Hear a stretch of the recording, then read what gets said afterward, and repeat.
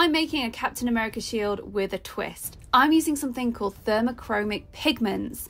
Now, I'm using these in blue and in red, and what happens is when they get hot, they go transparent and you can see the layer underneath.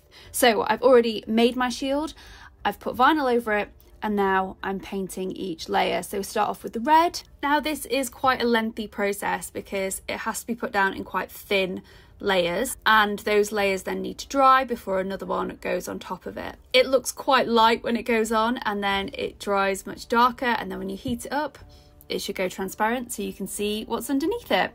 So we've got the red, and then we do exactly the same once we've taped up with the blue. Now, of course, this would not be a Captain America shield if it wasn't for the star. So I'm making the star out of thin aluminium and epoxying it to the front. Now remember, if you want to see the full process, check out parts 1 and 2 of this. But now's the big moment. Will it work? Can we see the Red Hulk underneath this? Yes, we can! Success! Make sure you're following along if you like builds like this, engineering, and general workshop chaos.